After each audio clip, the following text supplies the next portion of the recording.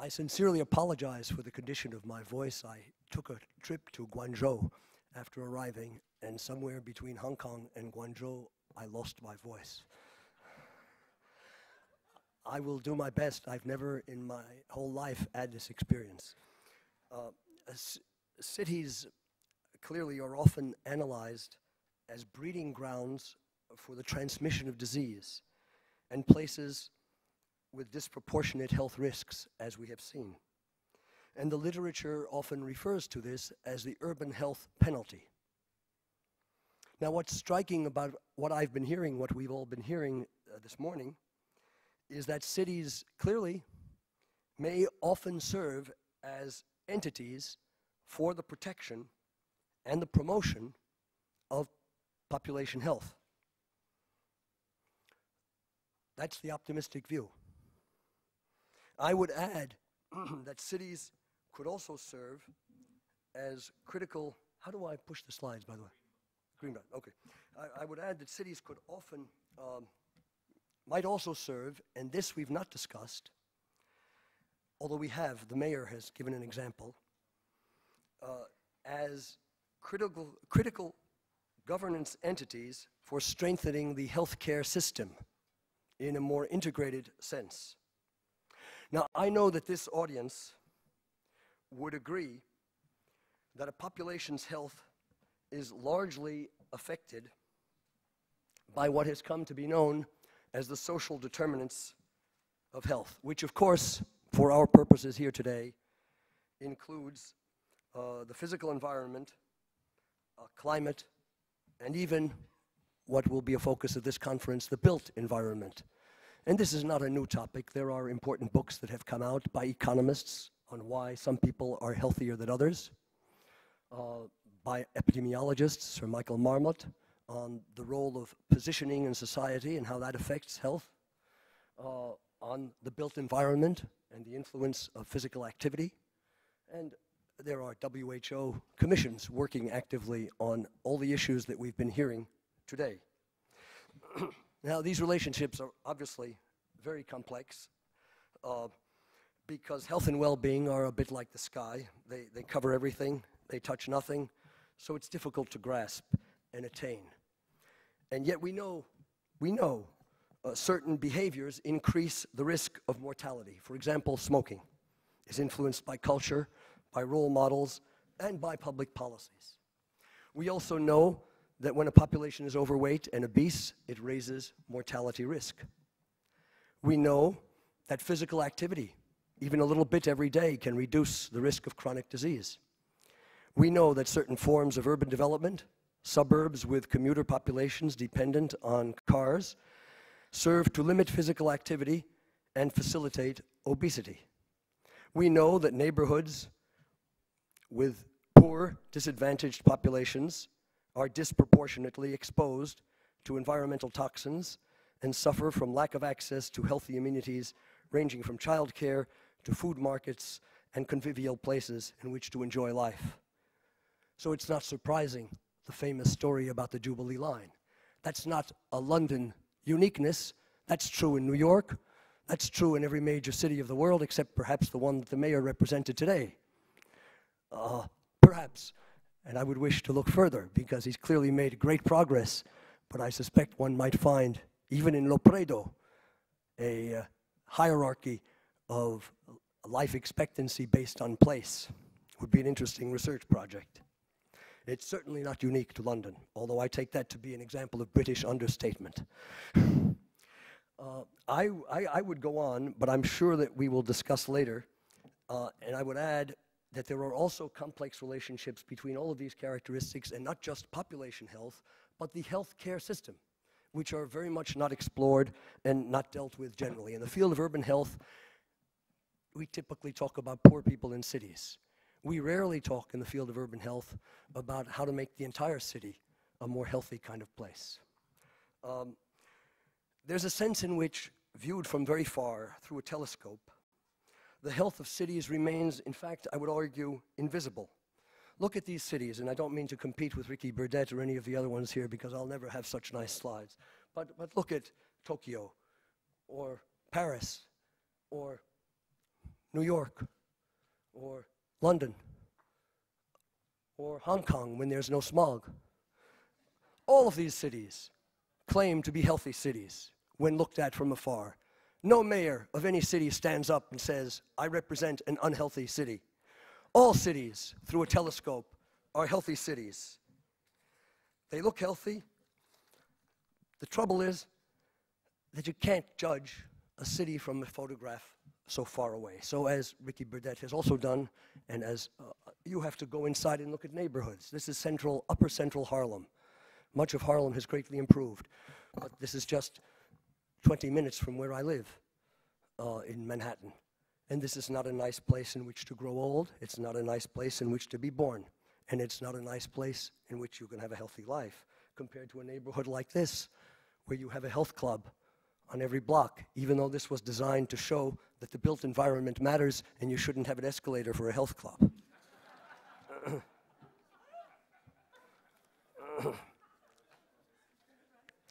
Now, a few months ago, I thought of Ricky Burdett as I looked at the first page of the New York Times. I don't know if you saw that, but there was a picture on the front page of the New York Times of the South Bronx and a development which I did not know about, but perhaps you did, called Via Verde.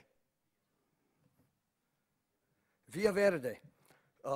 In the South Bronx, a very, very bad neighborhood, was a new subsidized rental housing for low and moderate income residents.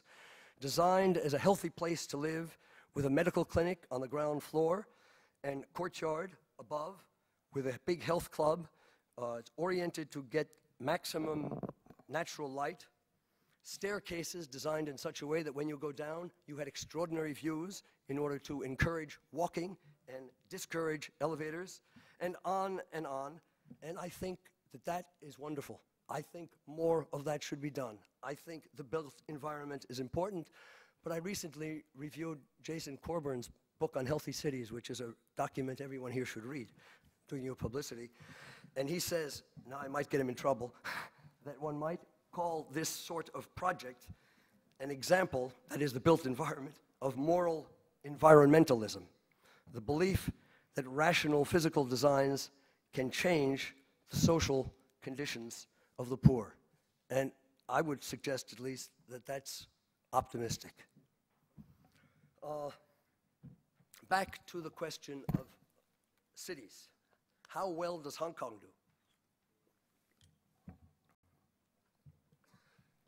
do? Are these data visible? Barely.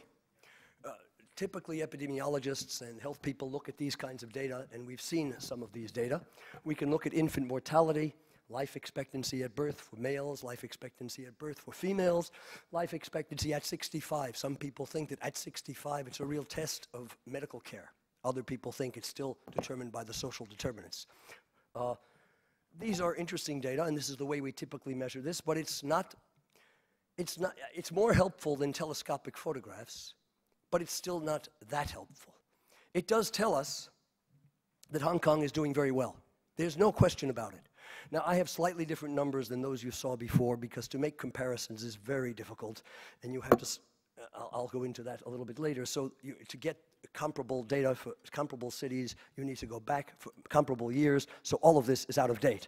But at least during the early 2000 period, there was no great dispute that Hong Kong was maybe not always the best, but in some respects the best, and I have no time to spend time on the table, but you have it in the newspaper article. Now, what's interesting is that these are so-called objective data, but when you look at self-reports based on surveys, and it's very hard to have comparable surveys, but one of my pitches today would be that we urge cities of comparable nature to conduct comparable surveys to get to the bottom, so that we stop talking all the time about how we should make cities healthier and start talking about which cities are in fact healthier, based on serious information rather than n'importe quoi, as they say in French. When you look at these self-reports, it is consistent, entirely consistent with the objective data. We have in New York more hypertension, more diabetes, more high cholesterol, more asthma than in Hong Kong. But we couldn't get the comparable data for London, even though there's a boost and it exists, but it's not quite comparable. So we are working on that. But perhaps some of you don't even trust self-perceived health as a measure of anything. So if you look here at self-reported health status, and you ask Hong Kongers how many feel that they are in excellent health, less than 1%. Whereas in New York, almost 10% say they are in excellent health. And it's the opposite when you look at those who say they are in fair to poor health. In New York City, only 38%. I'm sorry, in New York City, yes, only 38%, and in Hong Kong, 60%. So that gives pause about the nature of surveys, or it may reflect questions of culture, all kinds of interesting questions behind that. Clearly, we do need more research, not only on processes and what should be done, and how much more intersectoral work we need to do. We need more research on actually disentangling the relative impact of all these different factors. Because even if you believe, as I believe, that the powerful lever is made of social determinants, environment, there's no question about that. Behavior, which is socially conditioned, there is still, and here is where I join some of the medical establishment of which I'm not a part, there is still some role, 25%, 10%, I think it's less than 25, it might be slightly more than 10, for the organization of healthcare delivery. And that raises questions of how that ought to be done in cities. And in a very, very brief amount of time, I'll just do a kind of station identification to show you some of the work which is really emergent and not at all complete, even though we've published a few books on comparing cities. And we have a very biased sample. We took the largest cities of the richest countries of the world, much inspired by Saskia Sassen's book on the global city, because she had covered everything except for health. So I thought I could make a modest contribution. The first question, of course, that emerges is how the hell do you make a comparison? I mean, everybody compares everything, and it's not even comparable. We compare, if you look at the UN data, New York, which is 25 million people defined as the metropolitan region. That's a great surprise for the mayor of New York, which has 8 million people. So we don't even agree on how many people live in different places and how we define the region. We don't even agree on the definition of the region from the US Census Bureau. There are many different definitions. Internationally, everybody's comparing different things, and it depends on what you look at. If you're comparing the environment, you probably need to look at the metropolitan region. If you're comparing health services, you need to disaggregate. So what you compare is extremely important. Now, we started out 10 years ago looking at this, and we found that across these 4 cities, which is where the project began, we could distinguish something we call the urban core by convenience, because Paris, inside the walls, is the little red blot. We could compare that to Manhattan, although New York City is often compared to Paris, wrongly. We could compare that to inner London. We couldn't compare it to all of Tokyo. Of course, you'll tell me, on what basis did you say you could or couldn't compare? And the basis was several criteria, which I can't go into in depth now, but first, population size, second, population density, third, commuting patterns, or what the Japanese call the daytime population, because these urban cores have many, many more people during the day than at night when they go home. And that has repercussions for healthcare. And then sort of the historic image of what the city was, and a number of other criteria led us to, very imperfectly, start with this kind of comparison, but at least we were clear on what we were comparing. Perhaps it could be critiqued, of course. It's not perfect, but it was a way to begin looking at this. And when we looked, and again, we started with these cities because even these cities did not have all the data we needed, and Tokyo didn't have the data, so we ended up narrowing it to 3. Now we're trying to extend it to Hong Kong, possibly Shanghai. We'll see.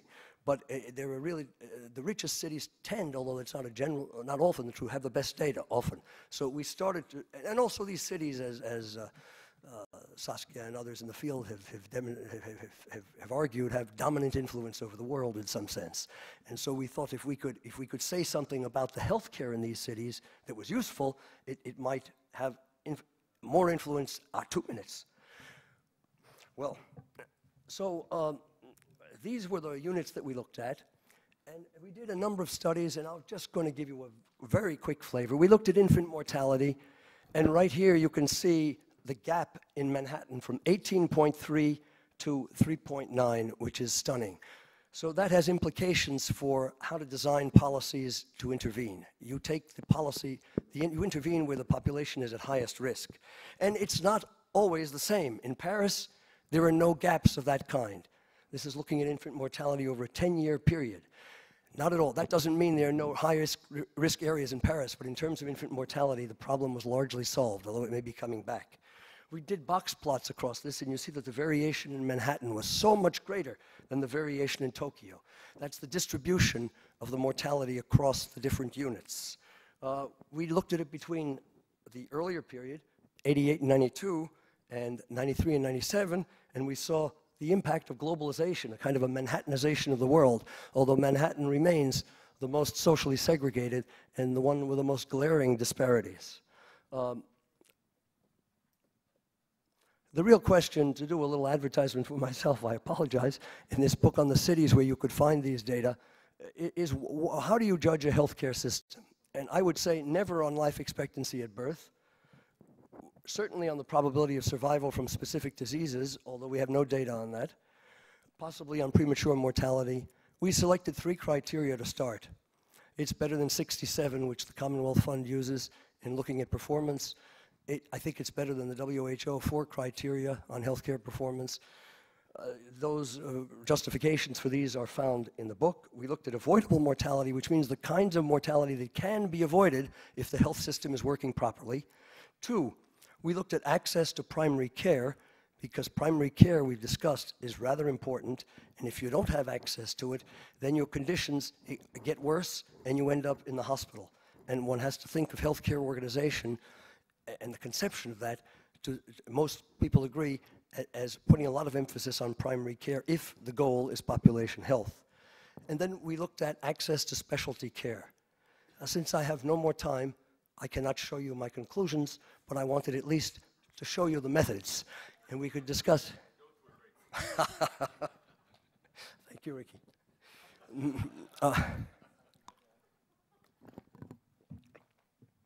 The definition of avoidable mortality is rather important. It's a well-developed concept. It's been developed in Netherlands and London. London School of Economics, Martin McKee has been, and Mackenbach in Netherlands. It's death before 75 from causes which you should not die from if the medical care system is operating properly. Ischemic heart disease, malignancies of breast, colon, cervix, and skin, tuberculosis, maternal deaths. You look at how many people have died from that. And we compared this for Manhattan, Paris, Inner London, and Hong Kong. And Hong Kong was almost the best, but Paris was even better than Hong Kong. I think that that is an indictment of systems that have high rates. And Inner London does much worse than Greater London as a whole, of course, and worse than all of England. But that reflects some of the problems that you were hearing about in Inner London. More to discuss on that later. We looked at avoidable mortality as a percent of all mortality in the 4 world cities. And in that respect, Hong Kong has the highest percent of avoidable mortality, which is further corroborating evidence. And I must say this study was done in conjunction with Jean Wu and Patsy Chow, who is here somewhere. She has more detail. We're trying to publish that. No, that's been published. This is all published, but we're working on the other one to publish. The other examples, and I think I'll stop there, are all systems go out in public and they say that they have good primary care. I've never heard anyone say that a system doesn't have good primary care, except in New York, where you cannot make a defensible case. But the problem is, I don't believe in evaluating primary care based on all these criteria of quote-unquote good primary care. I'm a consequentialist. I look at what happens if people don't get primary care. That simply. And I don't care whether they do what they're supposed to do or not.